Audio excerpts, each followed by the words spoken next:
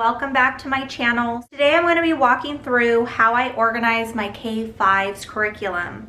You can see here there is a lot that goes into the Abeka K-5 curriculum, and I used the Abeka first grade curriculum with my daughter, and I organized it, and I just loved the way it was organized. It worked really well. There are so many different ways to organize your curriculum, so know that this is not for everybody, but you guys, let me tell you, I loved it. I'm gonna be recreating that with my K-5's curriculum. So I hope you guys stick around and see how it's done.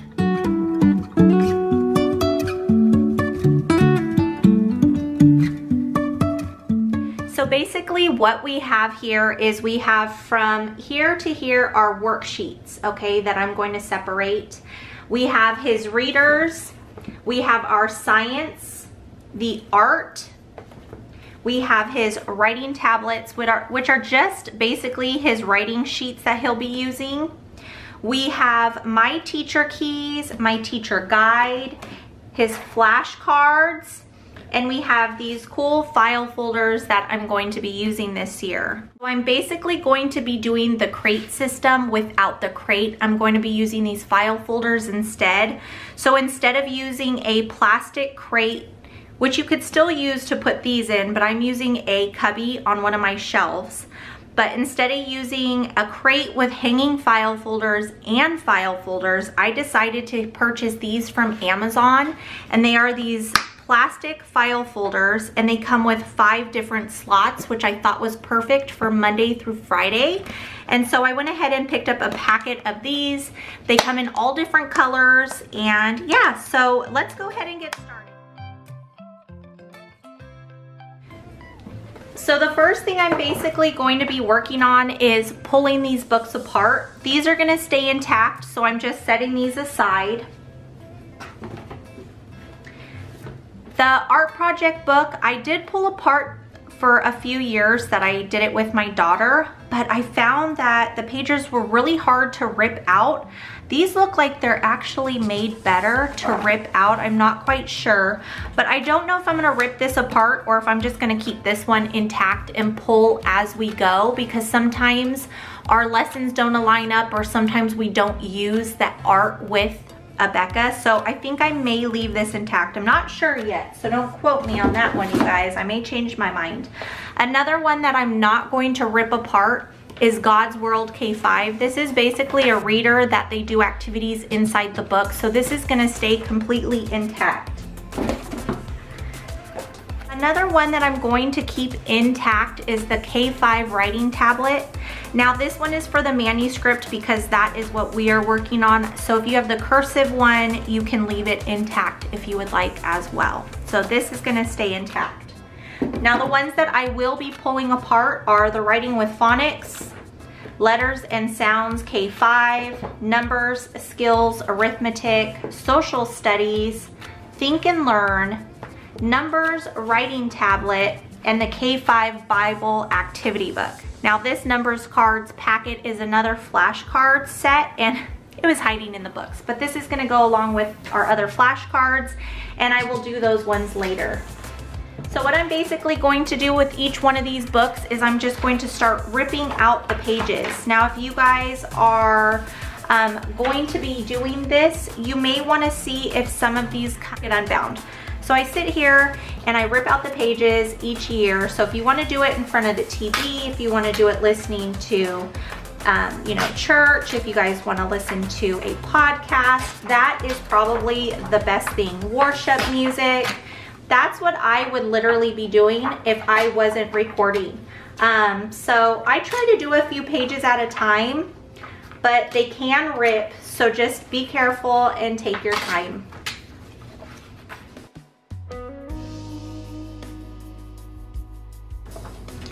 Now when I'm done ripping out the pages, what I like to do is I just take the pages I've ripped out, stack them together, and I put them back in the book.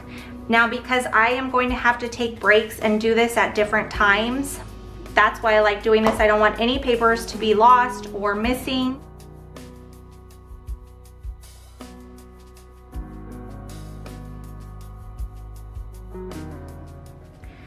So now that I've already ripped all of the pages out of these books, I'm going to start organizing them per lesson, okay? So I'm just going to take these little slip covers off of them right now.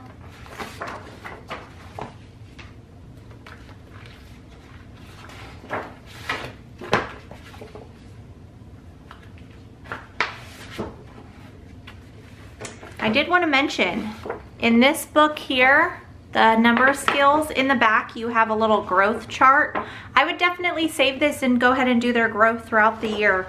I do that, I still actually do that to this day. Every year we do it. So that's kind of fun to have for a little keepsake.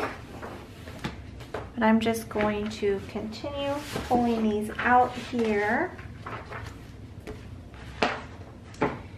Now for the writing, I'm going to hold on to this, laminate it, and keep it for my son as a chart. So I'm going to stick that aside as well. Okay, so on the bottom of most of these pages, you are going to see a lesson number. So for instance, this is lesson 6. This one here is lesson 2, 4, 1, 9, and 4. So I am going to grab these and stack them in order. So basically, I am going to stack them for 5 days, okay? So lesson 1 to 5, if that makes sense to you guys. But I'm gonna stack them in order. Let me see what this says, because is there lessons on here? Is this backwards? No, that's not backwards. So this looks like it doesn't start until lesson 73. So I'm gonna put this aside for a second until I get to lesson 73. I'm gonna have Bible first, and then I'm going to have language, language, or phonics, sorry, not language. So Bible, language, writing, I'm sorry, phonics. I keep saying language, you guys, because that's what my daughter's is, and it's just, I don't know, it's on my brain. So you know what, I'm gonna do this so you guys can see it. I'm all over the place right now. Okay, this is Think and Learn and Social Studies. Okay, so let me get these to where you guys can see them. And I'm just going to start grabbing them and putting them in order, okay? So lesson 1 is here. So I'm gonna grab lesson 1. If there's any more lesson 1s, I'm going to grab them. That's lesson 2. Okay, so the next one I have is lesson 2. So I'm gonna grab this one here. There isn't any more lesson 2s. So we're gonna go to lesson 3, and I'm gonna continue to go this way because I want them in order, okay? So lesson 3, I don't think there's any more lesson 3s, nope, but there is a lesson 4, and that's right here. So lesson 4, lesson 4, lesson 4. And then now I'm looking for 5, here's 5. Then we're gonna go to 6. Here's 6, here's 6, 7, those are 8, this one's 7.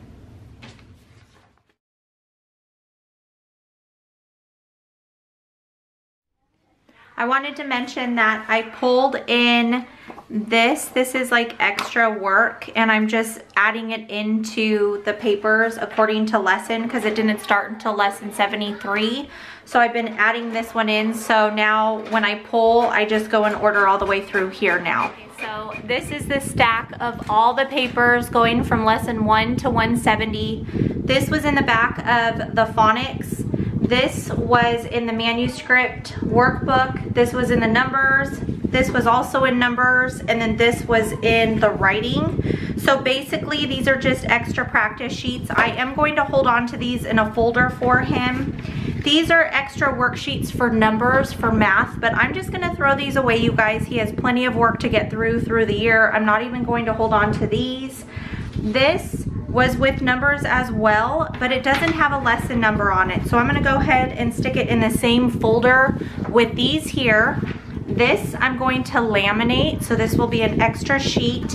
This was in the phonics, and these are little certificates or little rewards when they're doing well. I cut these out, laminate them. I already have some. I've made some of my own also over the years, so I probably won't be using these ones because we have so many already, but just know that they're there. You can cut them out, laminate them, and when you notice that they're sitting at their desk or doing well, listening, answering questions well, you just hand them one of these and they'll know that they're doing well. It's an incentive.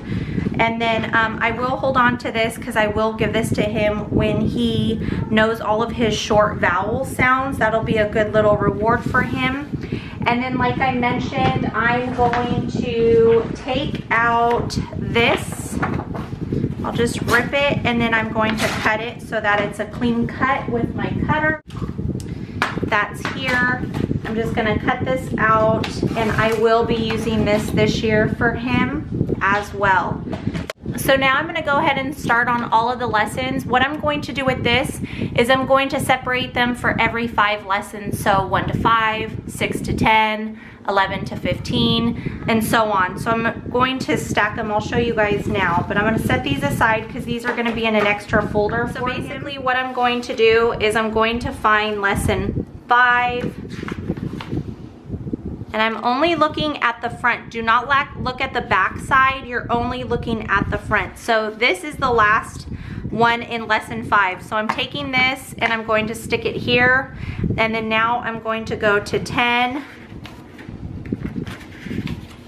And that's the last one. So I'm just gonna stack them back and forth like this so they're separated.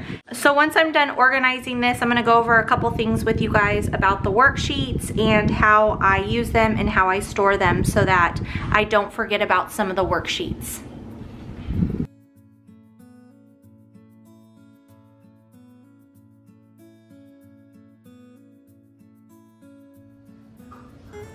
Here are the stacks of the 5 lessons per pile here. So these are all separated. And then now I have my little file folders that I'm going to be using. You guys can use regular hanging dividers with file folders in a crate. I used that for our very first year homeschooling, but I thought that these would be really easy to store inside my son's shelf. And what I was originally going to do is I was gonna put each lesson in a slot, but I would have to buy a whole other case of these. So I decided instead of doing that, I'm just gonna do I'm just gonna do week 1, week 2, week 3, 4, and 5. So each one of these are going to hold 5 weeks worth of work. So basically what I'm going to do is I'm just going to take these and just stick them directly into the slot. Or I may, you know, I keep going back and forth about paper clipping them so then I don't have to dig. But I think that because they're in order, I'm just going to stick the whole week into each slot, and that's it. That'll be super easy.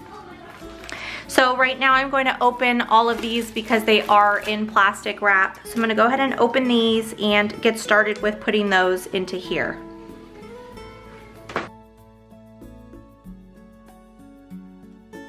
Alright you guys, so I have taken these all out of the plastic. So now what I'm going to do is I'm going to start, like I said, putting these in per week. So I don't have to use as many of these folders. So week 1,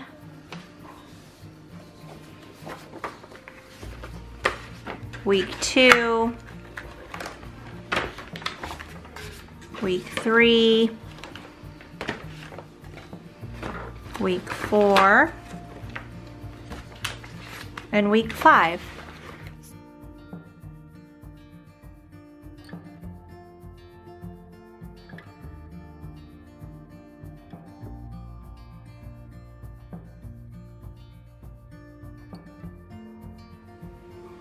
Okay, so here are all of the filled file folders. So basically there's 5 weeks worth in each one except for the last one here. Now in this pack of folders, it did come with these labels. I'm going to use them on the tabs here. I'm not sure if they're reusable or removable, so I will see if they don't come off for next year. I'll just reuse them for maybe his curriculum again, or I can always put labels over these labels. Maybe even use Goo Gone, I'm not sure, but I am going to use these to label each one of these. So I'm noticing that there's only 4 tabs inside, and this tab is counted as 1. So I'll have tab or week 1, 2, 3, 4, 5, and then it'll go week 6, 7, 8. So there will be a tag here on the outside. Or if you didn't want to do that and you were using these file folders, you can always leave it blank, but just include it in your count. Do you know what I mean? So this would just say 2, 3, 4, 5, 7, 8, 9, 10, like that, and so on, however you want to do it. But I'm going to label it.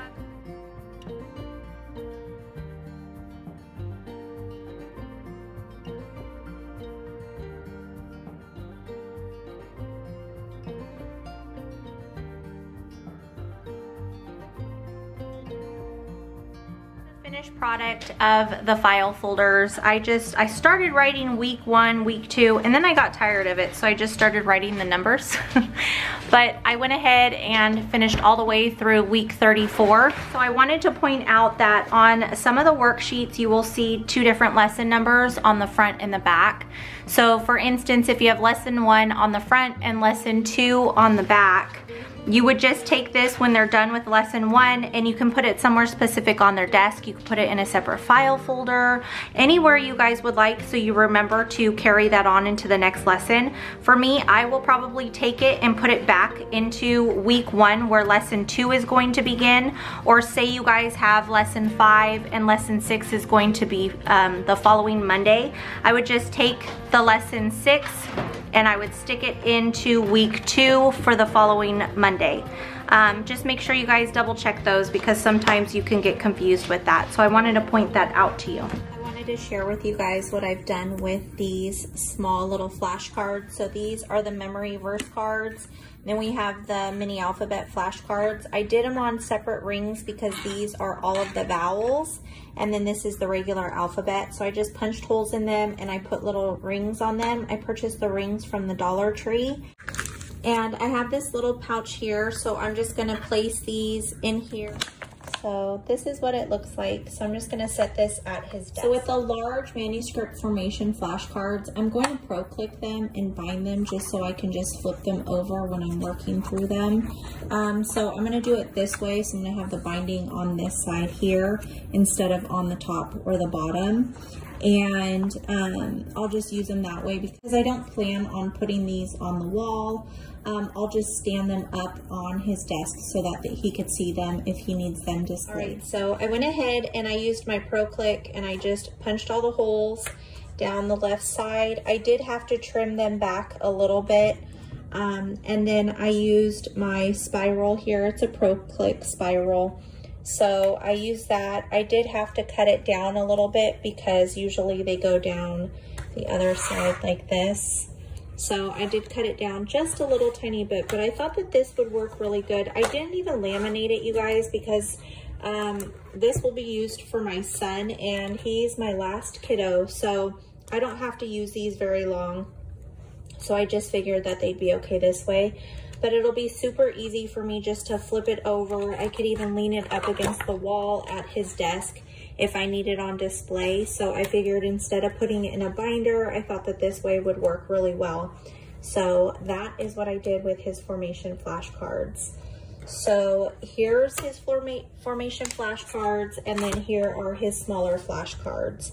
I also forgot that I have number cards that I'm probably going to just stick in here with a rubber band. I will not be putting a hole through it, but I'll just rubber band it and stick it in the same pouch, so I'll keep it all together that way, and then I'll have this on his shelf. So next I am going to be working on my video manual. I do like to take all of these out and re-bind them, and I'm going to use my Pro Click and I'm going to spiral bind them in one of my spiral bindings. You guys can use one of these.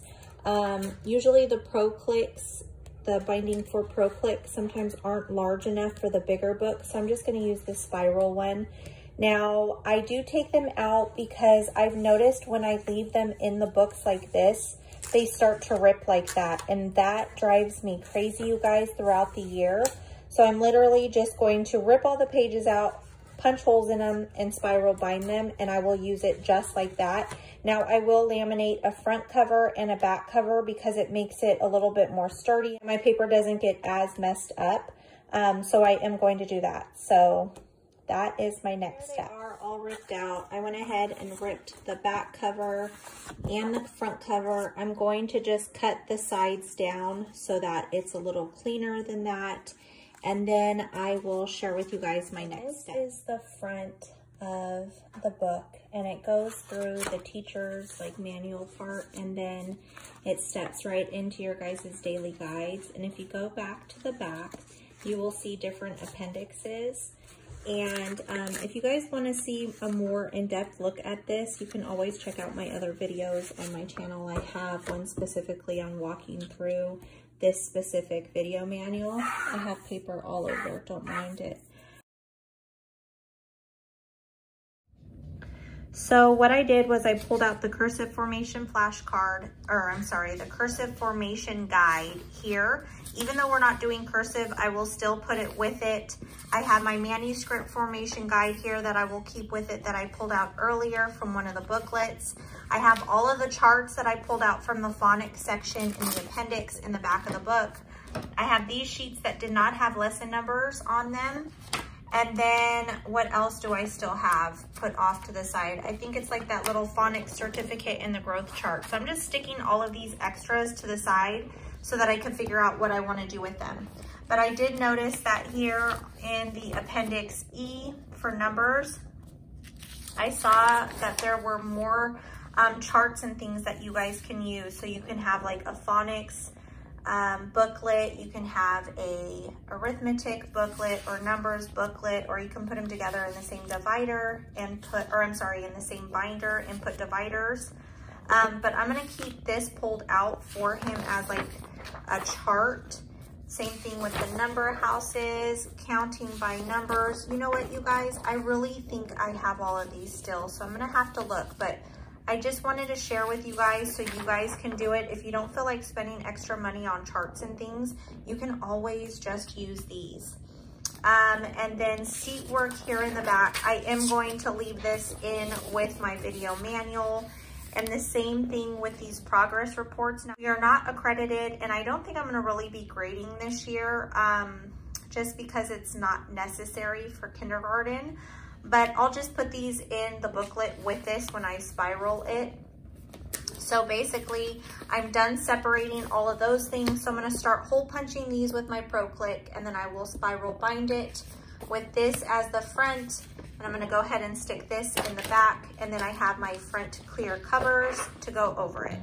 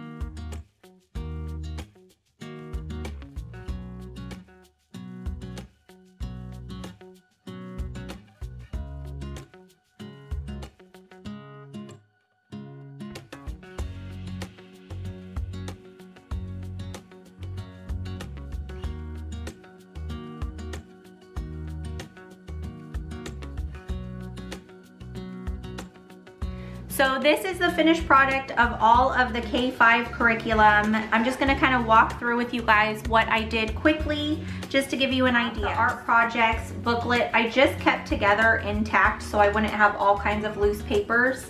And I decided to prep out all of his art stuff for the year so I didn't have to worry about it.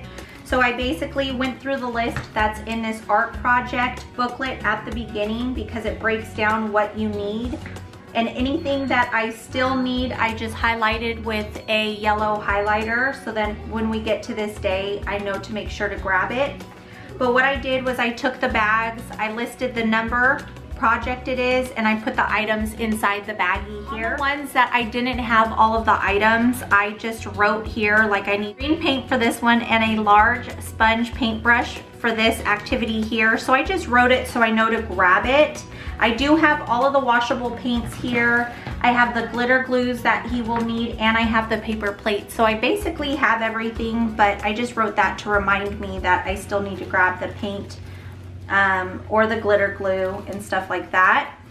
So that is basically what I did for his art project. So now they're all ready, so I know that I won't miss a project because I don't have something. So what I did with the teacher manuals is I just ripped them apart. I cut off some of the binding and then I bound it with my Pro Click. And I didn't use Pro Click binding spines because they only go up to a certain amount of pages and these booklets are too large.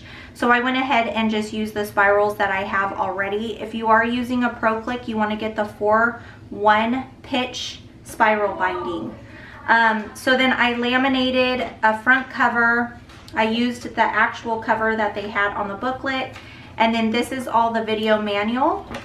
And then this is going to be my teacher key for my letters and sounds and my numbers. So I just used a divider here to kind of help me. The reason I like to redo the spiraling on here is because when you receive these, they already have perforated lines in here and they always tend to rip out the more you use them. So I found when I was using this for my daughter that especially the video manual, because you're using it constantly, it was always starting to, some of the pages were starting to tear out and that drove me nuts. So I figured just redoing them for the year was better. To prepare for this year for him was I took his flashcards, and for the formation flashcards I decided to spiral bound them.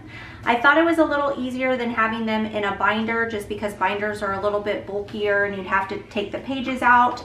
With this I figured if he was working on G, I can just open the booklet up to G, lean it up against his wall on his desk, and it would work that way. I wouldn't have to worry about losing any of them or them being out of order. Also, I thought it'd be easier this way than having them just with a binder clip or something like that because it keeps them all together. Something else with the flashcards, I took his smaller flashcards with the alphabet and his vowels and his number cards and the mini Bible memory verses. I just punched holes in the corners here and I put on these little rings. I purchased these rings from the Dollar Tree. Sometimes they do not carry them, but you can find them on Amazon or at Walmart. And I went ahead and left the number cards just in the little baggie that they sent them in. I thought that that would be a better way to hold on to them. And I'm just using this little plastic envelope that I purchased from the Dollar Tree. So just to kind of keep them all together so they're not floating around and so I don't lose them. So the next few items I have here is the science and his writing tablet. I did not do anything with these booklets because this is literally a booklet that he's gonna read out of and work through. And then the tablets, I just left this in because I can tear them out when he needs them. Another thing I have here, these are just different charts and pages that I took out of the booklets for his work and from the video manual. I showed these to you guys earlier in the video, but I'm going to probably put these either in a folder or a binder or spiral bound them. I'm not quite sure. I do believe that we have some of these charts like I mentioned from the video manual. I believe my sister purchased them when her daughter was in kindergarten, and they are in color when you purchase them as charts, and they are a thicker cardstock. But if you guys, again, do not want to spend the extra money, if you don't have to, you can always use these and they will work just as well. Also in here, I have some of the extra practice worksheets. So I'm gonna figure out, I may just actually keep this stuff in this. Now, I probably won't be using these if we already have the other charts, so I'll just get rid of these, but I wanted to go ahead and share with you guys that you can definitely use those as, you know, a supplemental learning chart for them. And then the last thing I have to show you guys is all of his work. So again, I purchased this pack of folders from Amazon. They are a plastic file folder with 5 different slips in them. They have a little button on the front, and they came with these little sticky tabs to put on them. I did them per week just so I wouldn't have to buy multiple packs of these plastic folders. I didn't want to waste the money on them. So I thought it'd be just as easy to put them per week instead of per day. They still are in order from lesson 1 to lesson 5 in this first week, and then week 2 is lesson 6 to 10. So I'm just going to grab out the sheets that he needs for lesson 1 when he starts the day. And if there are any pages on the back side that go into lesson 2 or 3, I will just take that page and move it into the next slot or whatever slot it belongs in. Most likely it'll just stay in the same slot because it is working with weeks, but if you're doing it daily, you want to move them into the next day where they belong. All right, you guys, that's it for today's video. I hope that you enjoyed. Be sure to hit that subscribe if you haven't already. Hit the like and the notification bell. That way you are notified anytime I have a new upload. All right, you guys, be safe, be blessed. I'll see you next time. Bye.